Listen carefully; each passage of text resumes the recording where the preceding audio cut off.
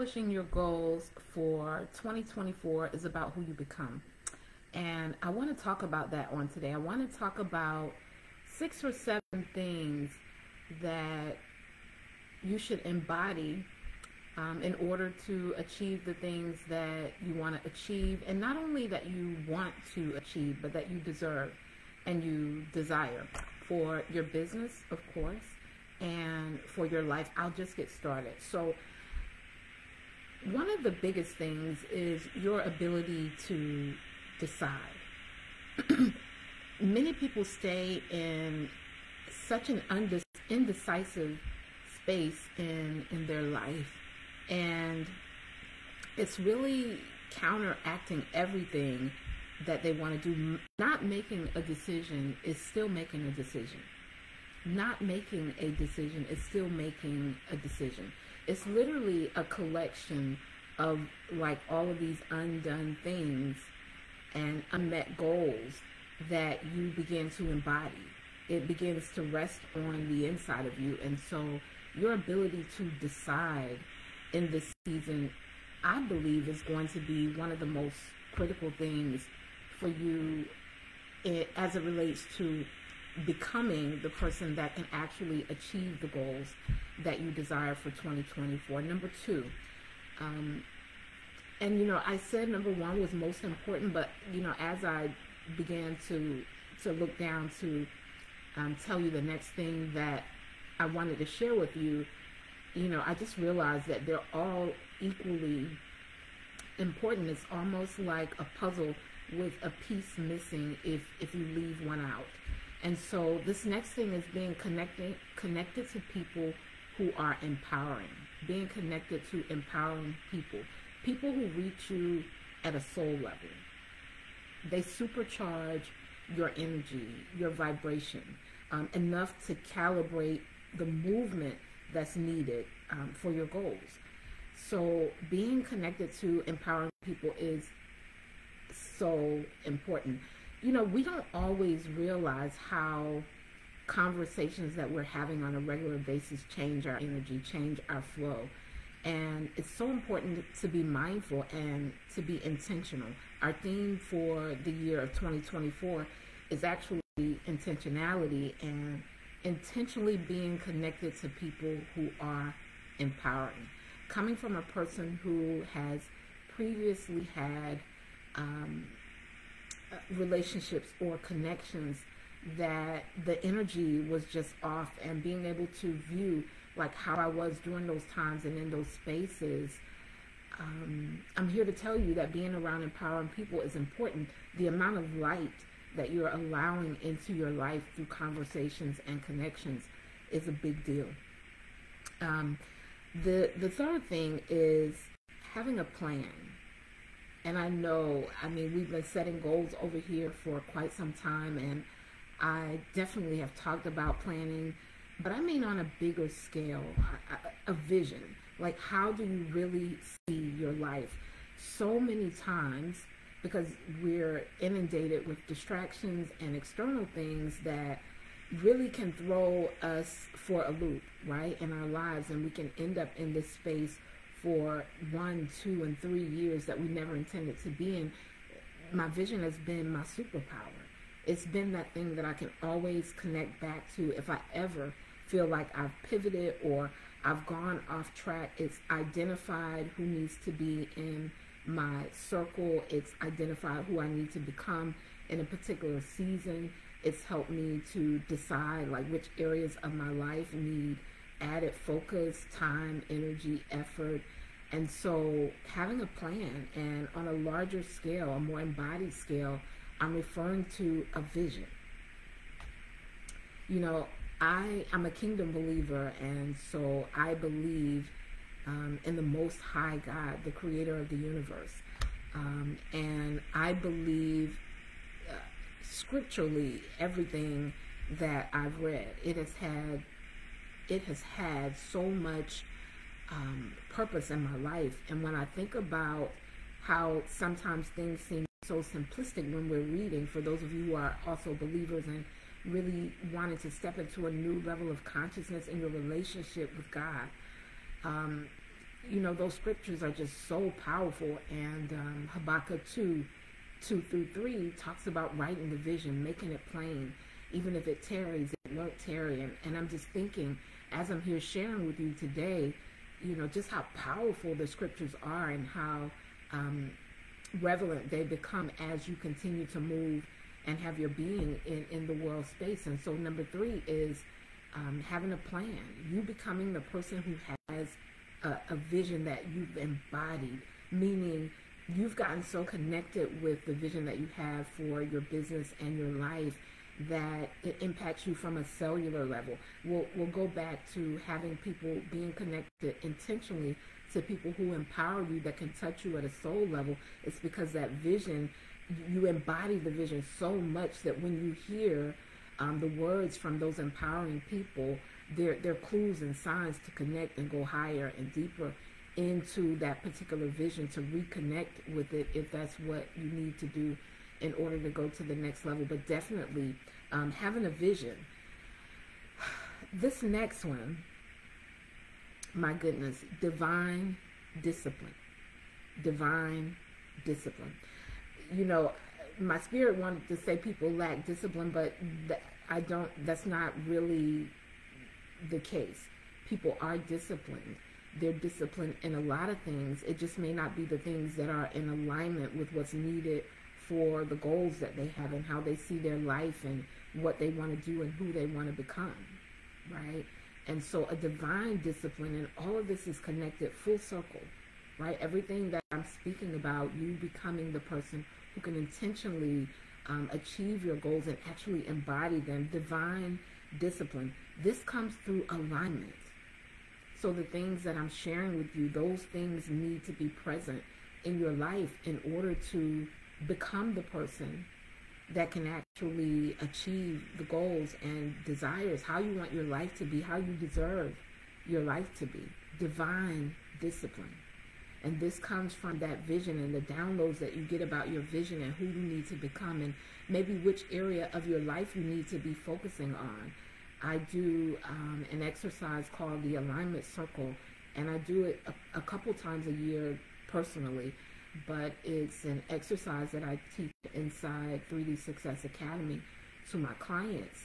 And it's breaking down those elements of life that we need to reflect on, our social life, cultural life, our finances and career, our home and relationships, our well-being, our personal development. It really helps us to take a higher look at those different areas of our life to see, like, where is it that I need more discipline?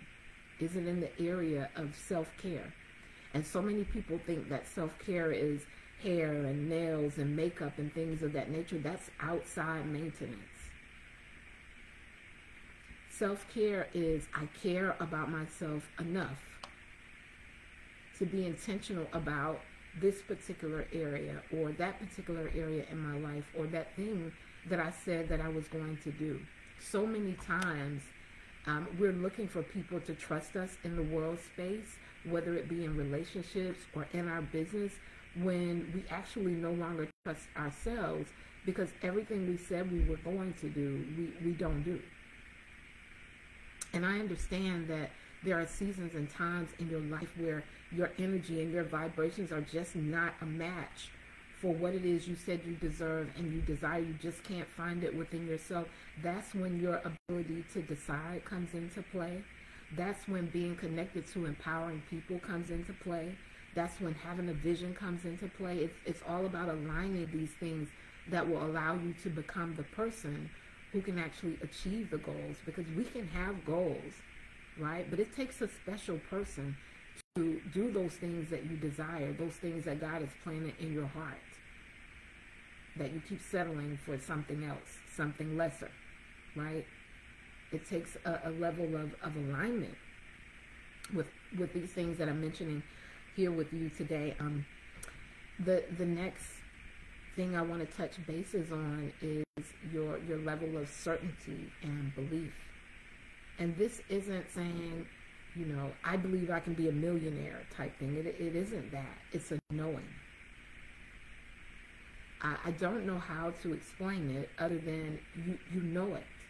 even if something may have gone astray or a little different from how you anticipated, there's something on the inside of you that knows.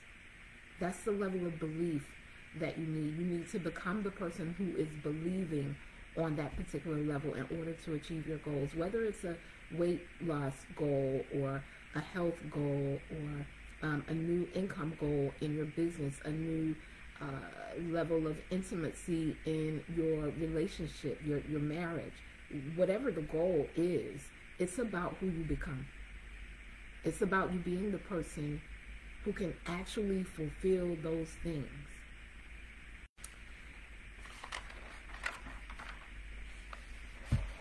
Now, for those of you who've been connected to me for quite some time, you know that I teach from a 3-point perspective: abundance mindset, personal growth, and business building. I believe when those 3 areas are in alignment, the things that you desire are possible. And so I would be amiss if I did not mention abundant thinking. You need that. What happens when you're not operating from a space of abundance? It means you're operating from a space of scarcity. And scarcity always responds from a place of lack. Meaning, you may begin grabbing at things. You may sense a desperation, or you may sense doubt because of lacking, an abundance mindset about what it is that you're desiring to do. Scarcity thinking will come in, and scarcity thinking grabs things to fill holes. H-O-L-E-S. Not to feel, F-E-E-L, whole, W-H-O-L-E. Scarcity grabs things to fill holes, not to feel whole. Abundance comes into place through the desire to feel whole. There's a difference. If this is resonating with you, let me know in the comments how this is speaking to you as it relates to, your goals and your dreams and the things that you desire. Right? When we're operating in a space of scarcity, let's say in a relationship. And I believe that our partners partly create either abundant feelings or feelings of scarcity, but before that even comes into place, the abundance lies within you. And if you're operating from a space of scarcity, you may settle. You may stay in relationships that aren't serving you because you don't feel that there's more for you, or that you're whole, W-H-O-L-E, in your solitude, in your singleness. And so you operate from a space of lack. What that looks like in your business is, I'm just going to settle for this because it requires too much of me growing and becoming a new version of myself to achieve this other thing. Is this making sense? Is this making sense for you? And the last thing that I want to talk about as it relates to you intentionally becoming the person who can achieve these amazing goals that you have for 2024. And I always say this is another thing we do inside the Academy. Like, your vision is this huge, let's say, elaborate thing that we reverse engineer and break it down into intervals, right? Bite-sized pieces that you can actually embody for the level that you're currently at in order to achieve the bigger thing. And one of the things that it requires is a willingness to evaluate yourself. So oftentimes when we're setting goals, sometimes we're not being realistic about who we are or how we've been operating. And a willingness to evaluate, like, who am I? Who am I being in this season? Who am I showing up as? How do I feel? How do I feel? Is this in alignment? Is this really my goal? Did I pick this goal up off of social media? Or is this something that's really aligned and attached to purpose, and this thing that there's this nudge and I can't let it go, right? Because it's my vision, right? A refusal to evaluate self creates a cycle of disappointment. And so sometimes we just got to stop and reflect and say, am I being the person, right, who can actually achieve these goals? And then what do I need to do? What part, what area, which life element do I need to tap into to become that? Is it the area of self-improvement and self-care and well-being, right? Is it something in my finances and career? Is it my home life and relationships? Is it my personal growth and development? Is it my social and cultural life? Guys, you have no idea, number one, how important it is to have a social and cultural life. There's an energy about that. And many of you may be introverts like myself, and so it's really easy to get in your own space and, you know, just not really have to interact with the world per se. But one of the things I've realized is that energy is necessary, the right energy, of course.